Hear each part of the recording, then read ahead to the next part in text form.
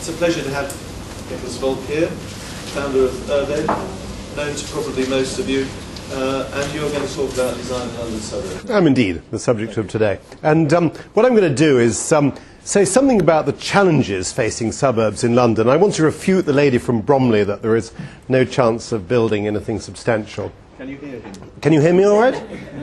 Okay, good. And I want to,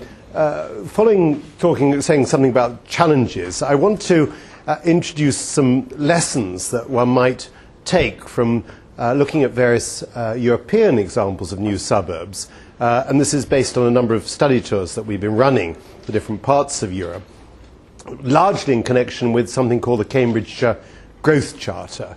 And these principles have been used to draw up a set of principles for developing areas around Cambridgeshire. And if you're interested in any of these things, they are all available on our website for free. So all you've got to do is Google URBED, urbed.co.uk, and you can get into a whole series of reports on learning from Germany. There will soon be one on learning from Berlin, and so on.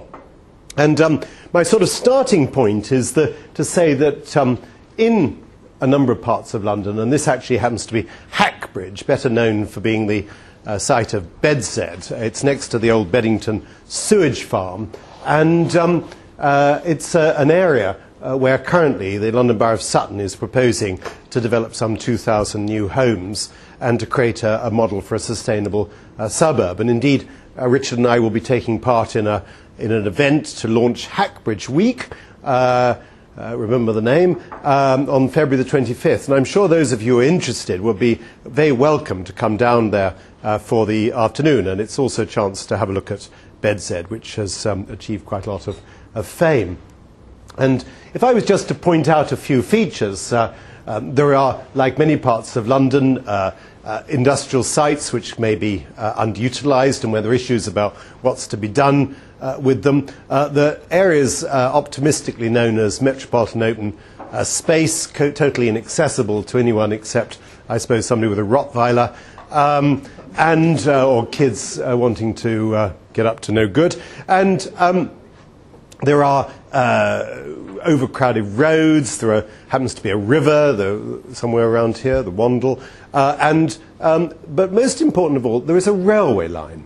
There's a railway line that runs from London through to next to Hackbridge. You get Carshalton and then Sutton, and I think it actually runs on to Epsom, where frequent services can take you to London in about half an hour. Now, this sort of place, which was developed over the centuries, but largely in Victorian times to meet the needs of local industry, is the sort of area which is in a state of flux and where there are issues about which way it should go. And it's that kind of area I think we should bear in mind in what I'm now going to say.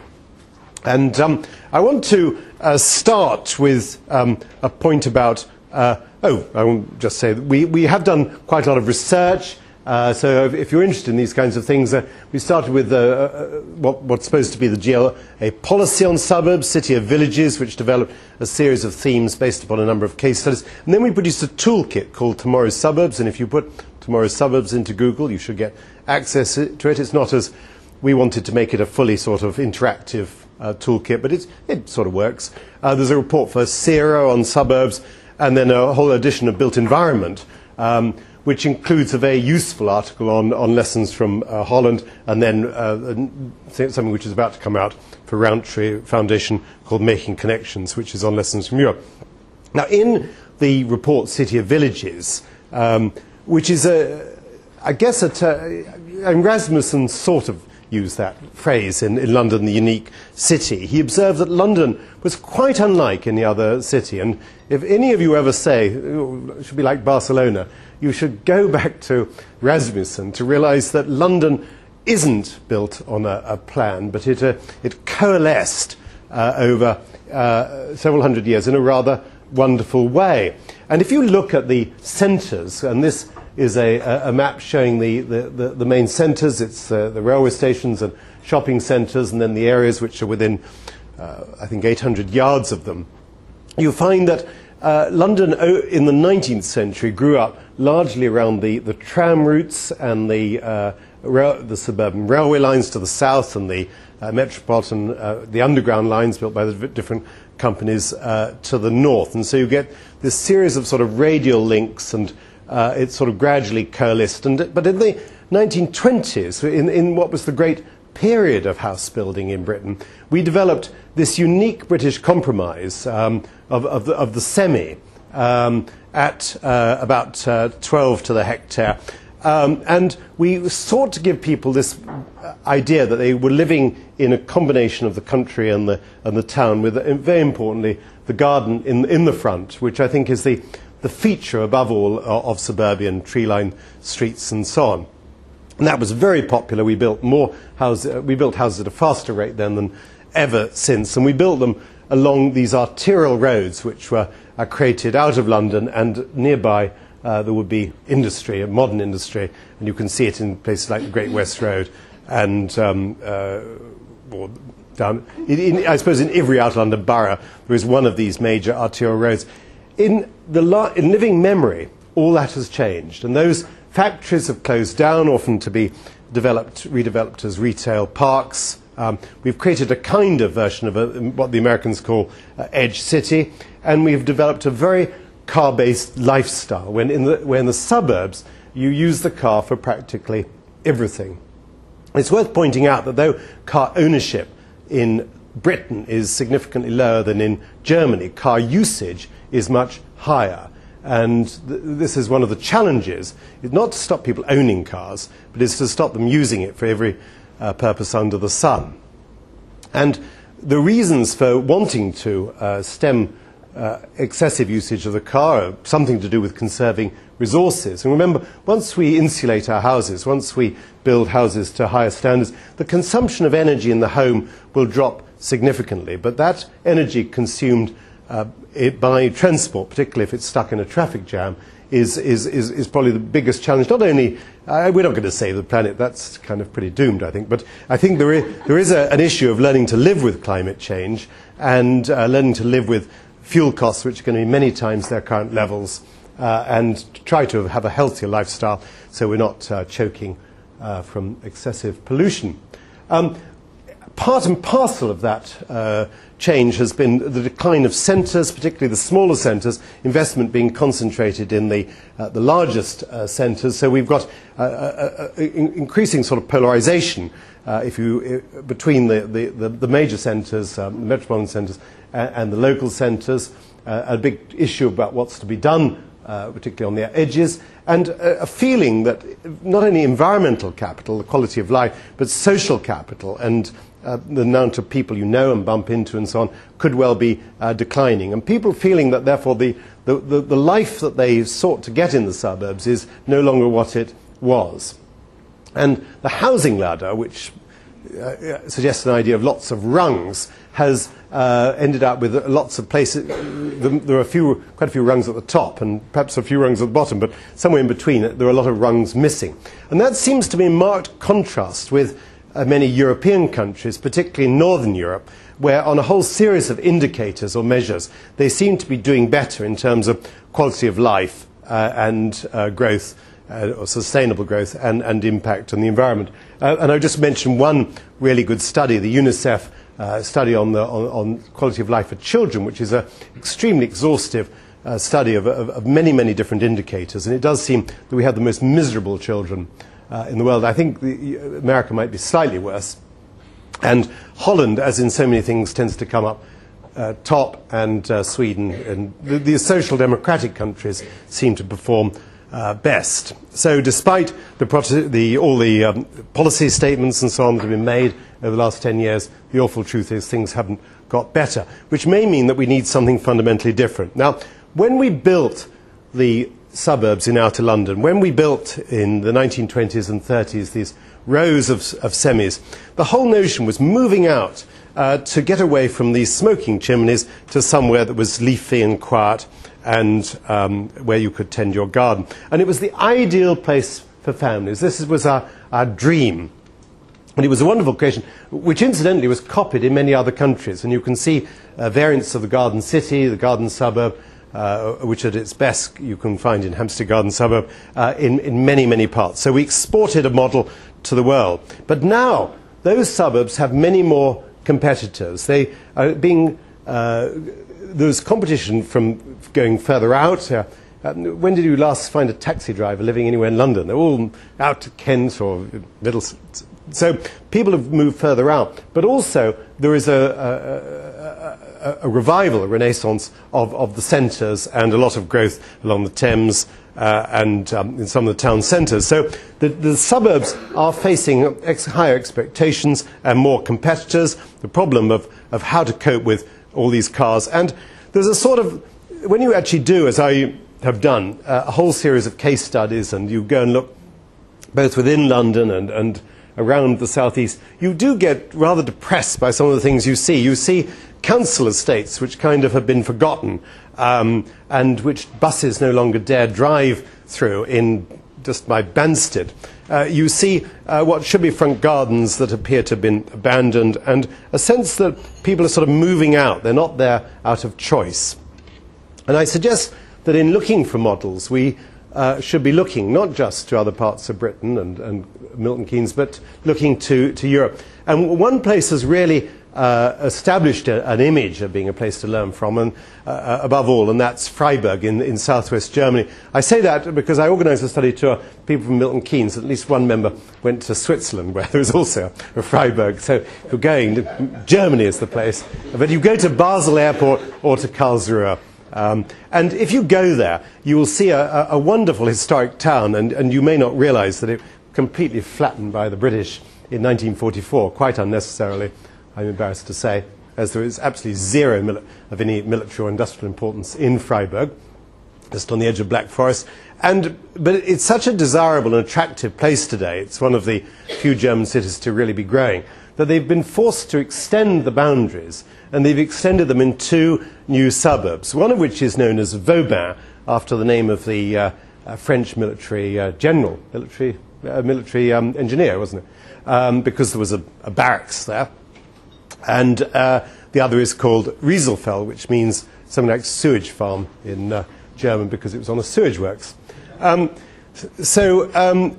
if you go to Vauban and you saw some of the pictures, you see a very different world, and it's a world of communal spaces. And I think we've got to distinguish between public space and communal space. These are spaces which are effectively looked after and commissioned by the people who live in the surrounding blocks, a high proportion of which, probably 2/3, are in cooperative groups and involving small builders. You might say, how incredibly radical, how on earth could we live like that? But it's worth reiterating the point that that's exactly what the great estates did in developing Bloomsbury. It's no different. And you can here see, and this may be the thing which sabotaged the CABE computer, the Bau plan, the building plan for Vauban. I'm really excited by this because I've always heard of the German, and you get the same system in other parts of kind of Northern Europe, this idea that they have a development plan which controls everything. And I assume this would be some massive document, but it is just one page. Now this isn't, it's bigger than that, but what we've done is we've scanned part of it, and I'm not expecting you to read on the right all the codes, but suffice it to say that on one piece of paper they are able to put down all the rules, all the DNA, if you like, that underpins this place. And what visitors from the Cambridge Growth Charter process observe is control about the fundamentals, but then in the details is just, let's do it. People just get on with doing things themselves. And that, it seems to me, is very much in line with what suburban life at its best was supposed to be about. It was to do with freedom within rules. So it can be done. I'm sure, like writing Beethoven's Fifth Symphony, it's jolly easy after you've done it, but a bit hard when you're starting. So, I mean, there is a bit of a magic. And there are wonderful bases for the rules, which I love. For example, one of the basic rules is no building should be more than 12.5 meters high. Now, why is that, you may say? Well, there are two reasons. One reason is because that is the height of the trees, and they wish to keep the buildings below the height of the trees in order that the winds which come off the mountains should sweep through and clean the air, so that there is the cleanest air which helps to make Frieburg the sunniest place in Europe and allows them to generate a lot of energy out of solar voltaics. In fact, half the solar panels in Europe are to be found in Frieburg. So that's one reason. It's to do with air. I've never heard any. I mean, is this a common principle? Do people, when they're planning a place in Britain, say, what about air circulation and how do we keep the breezes going through? I don't think they do they? It was a justification for knocking down a lot of city walls. Ah, in the past. Yeah. Okay. Well, perhaps we used to. Anyway, it seemed like a good principle. But the second one, which I think is much more interesting, is that they wanted to make sure that no home unit was too high for a mother, I suppose it could be a father, to shout to their children down below to stop bullying someone or to come home because lunch was ready. That seemed to be terribly important. Nobody should be too far from the ground that they couldn't maintain contact with their children. And that's, in a sense, part of the magic of Vauban and Rieselfeld. And here's some other images which give you this feeling of a slightly anarchistic quality. Now, I have to say that I personally, being an anarchist, I suppose, or libertarian socialist, love it. And we took a group of people concerned with the development of Cambridge University land over recently. And they weren't so keen. I asked one of them people where he lived. He lived in a 200-year-old thatched cottage, so you can imagine that was the kind of model for how everything should be. And I point out there were a limited number of 200-year-old thatched cottages around Cambridge. But anyway, but the feeling was that it was rather messy, they thought. And they actually preferred it when we took them to a number of Dutch new settlements. So I'm going to try and focus but it's a personal thing. The only point I would say is I think there are some people who might like to live in this sort of way, and the people who really love it are households with young children, because it's absolutely great for bringing up children. But I'm not going to focus more on lessons from Holland. How am I doing for time? Okay, 5 to 10 minutes. Gosh, I better hurry up now. Sorry, I've been pontificating. Anyway, in Holland, there are a lot of new towns and new suburbs, and indeed, they have a lot of things that we can learn from, like underground waste, which I'll come back to. Actually, I don't know why these are not quite in the order I thought they were. Anyway, in Holland, they have built, in the last 10 years, more or less, in the Vinex program, which is the name they give to their equivalent to the Sustainable Communities Plan, something like 460,000 new homes in 90 new settlements. They have increased the housing stock by 7.6%. So, and most of those have been in an area called the Randstad, or the Rim City, which is equivalent to building within the M25. I mean, if you superimpose, as we've done, the two areas, you find it's about the same. So, in a sense, they have, in what is the most dense place around, and where they also are concerned about protecting green space, they have built an awful lot more than us. So it's a highly relevant system. And you see a lot of the houses look rather like English houses, but I just make the point here that instead of the clutter of wheelie bins that you would see in an English suburb, they have got these underground waste disposal systems, which incidentally are now being applied in Tower Hamlets, starting with Abbott's Wharf, the East Thames development. And so the idea is transferring. They also have local energy generation. Now, that is what a CHP plant looks like. And then you may say, we have CHP plants. Yes, we've got them in Greenwich, we've got them in Bedford. The trouble is they don't work. They don't actually generate any energy. And in the continent, you'll find that they have them and they work. And they work for a number of reasons, partly to do with tariffs in the case of Germany, partly to do with the design of places. In Frieburg, which is the solar capital of Europe, 10% of energy is generated from renewable sources, only 10%. 50% is generated locally. There are 15 CHP plants, 15 little generating stations like this in a city of 200,000. And that, they say, is the key to saving energy, because if you generate energy in big power stations a long way away, you lose it all in the transmission. It all goes to heat up the air. Whereas if you generate it locally, not only do you save those transmission losses, but you also use the waste heat, which has to... Attention please. Attention please. The public address and fire alarm systems are about to be tested. Please take no further action. It's not like this in Germany. So, Now, we believe that London could do with a charter for smarter suburbs. And just like Cambridge, and these are the 4 or 5 themes: connectivity, climate, character, and community. Attention, please. Attention, please. And please leave the building by the nearest available exit. okay. Do not use the lifts. Right. Very good. The system works. Probably worked last week as well. The first theme is connectivity. This is the most fundamental theme of all. When you get a well-connected place like Hackbridge and the many others, you should be developing it more intensively. There shouldn't be scrap heaps by the station. There shouldn't be open space which is of no purpose. The public address and fire alarm systems are now complete. If you had difficulty hearing any of these messages, please inform Customer Services Help Desk.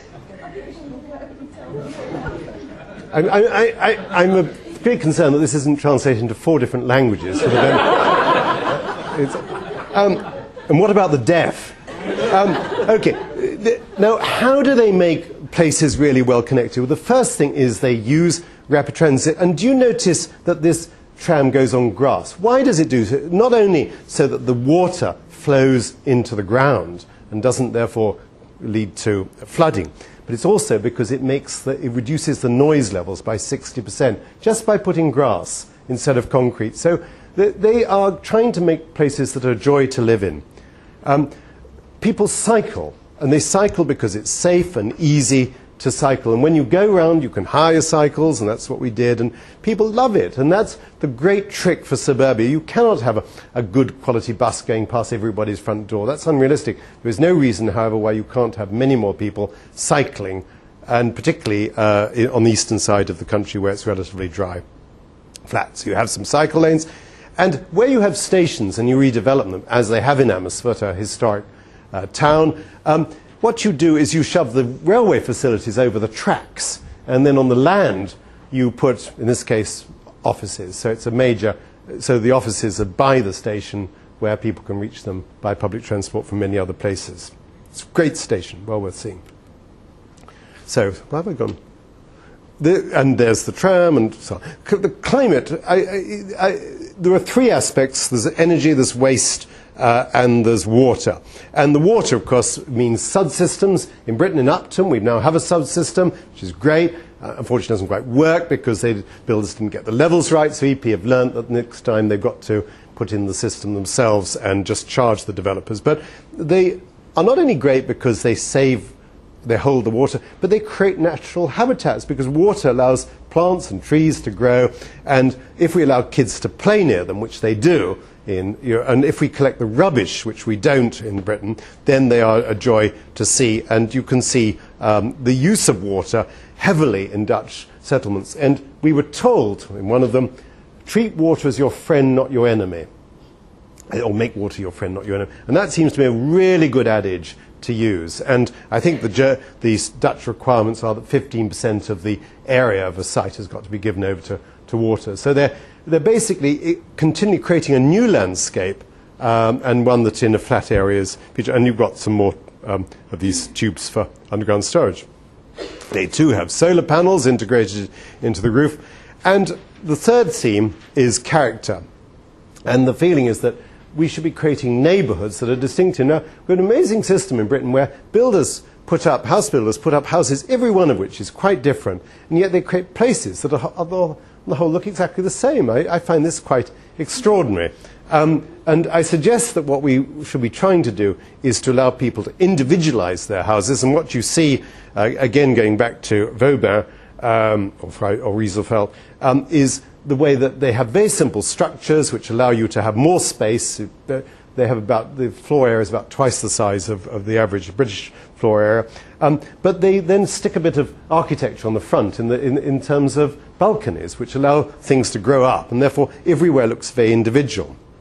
They also are not afraid to remold the land. When you're doing development, you have to shift earth around. And in the case of the one place I've illustrated to the bottom, you can see they've created a sort of rampart or wall around the edge of the settlement. Now that's really good as in this case, if you're on the edge of a motorway. I think it must be Vatos. I think there was also some justification to do with Roman walls. But what it means is that kids have places to play. And if they can play on their own, they're going to grow in all senses of the word. And this is a sports hall. And I'm sure if we had done a sports hall, we'd have put up some bloody great structure which may or may not have any architectural merit, but would be an obstruction to movement. Here you can walk over the sports hall because it's sunk into the ground. Of course, if you sink something into the ground, then you've reduced its energy requirements because it's going to be insulated. Eco houses, yes, they're not all eco towns, but most settlements have a proportion of homes which are trying to do fresh things in terms of minimizing the consumption of energy. And you can see, in this case, individual houses. So I think that's, again, one of the reasons why people like the Dutch style of neighborhood is more like the British one, even though they're buildings, to my way of thinking, a little stark. Sort of postmodernist. And finally, the notion of community, places where people live out of choice, and the emphasis on health. And in all these Dutch developments, there will be a big project office where all the people working on the project come together. They're not all stuck in separate offices, so the engineers and the social development people and the designers and so on are all stuck in the same place. As a bloody great model. You can see what you're getting. You can, and then that's used as a place for selling the developments. You can see how they've developed this really neat idea in Frieburg of people owning a tree. You have individual street trees, and people have individualized their tree. And I think that's something rather great about that, because it will increase the chance of that tree being watered and cared for and being valued over the long term. And in Britain, however, I think we have got another model, which, and this is showing the point about development trusts, and this is a scheme we did in Shenley a long time ago, sometimes called Porter's Park, near Elstree, where there's a 45-acre country park looked after by a development trust. So, but in a sense, it's the same thing. It's the notion that you can bring a responsibility for the public realm closer to the community. These play streets, home zone, I mean, all the streets effectively are play streets, and somebody from Edor measured it, so it's not me saying this, and it's 5 meters wide, the street. Now, actually, the street is owned by the local authority, but you actually have the people living in the houses have the right to develop up to a certain level, and so they, if you like, look after the space behind it. But the whole thing is designed so you only 20% of people in Vauban have cars. Those cars are mainly on the edge, and you cannot park a car for more than 20 minutes to unload. And I think, being very Germanic, people, if you leave it for more than 20 minutes, there's some busybody who says, you can't do that here. And that's as it should be, because this is a suburb. That's it.